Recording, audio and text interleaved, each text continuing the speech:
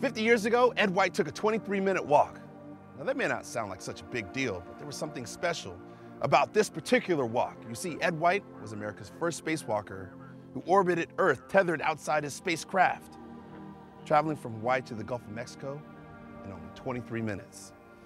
This important first was an incredible physical challenge and a turning point in establishing America's leadership in space.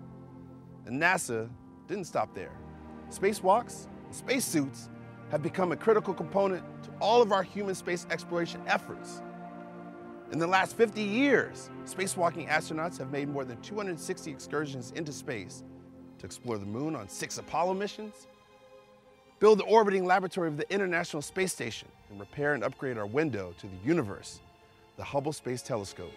For the first time since 1982, NASA is in the process of evaluating and testing new spacesuit designs that the future astronauts will need for missions to an asteroid and Mars.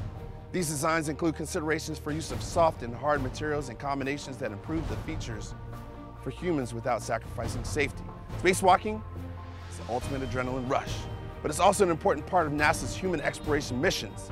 To learn more about NASA's journey to Mars, visit www.nasa.gov and learn more about spacewalking and spacesuits at www.nasa.gov/suitup.